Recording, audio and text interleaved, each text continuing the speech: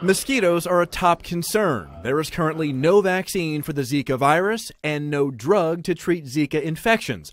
So the Centers for Disease Control and Prevention says it is essential that people avoid mosquito bites. Consumer Reports tests insect repellents for their effectiveness against the Aedes mosquito.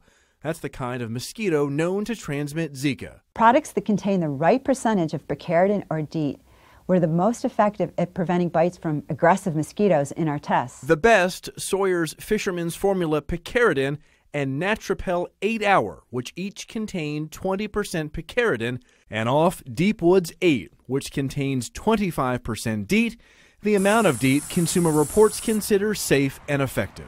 Even women who are pregnant or breastfeeding can safely use these insect repellents if they're applied properly. Apply repellents only to exposed skin or clothing, never under clothing. Don't apply mosquito repellents over cuts, wounds, or irritated skin. When using them on your face, spray it first on your hands, then rub it in carefully, avoiding your eyes and mouth.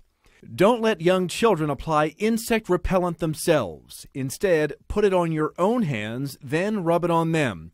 And it should never be used on infants under 2 months old.